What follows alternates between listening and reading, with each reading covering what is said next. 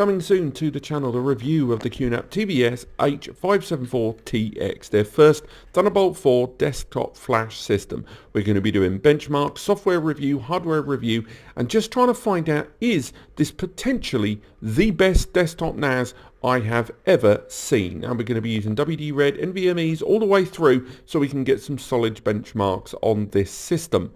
As you can see there, all the way around, it's quite a compact NAS. It actually runs relatively low noise, but not silent because of those 3 fans and all of that ventilation there. Additionally, we're going to be connecting 1, 2, and another client device over both Thunderbolt and 10 GBE throughout.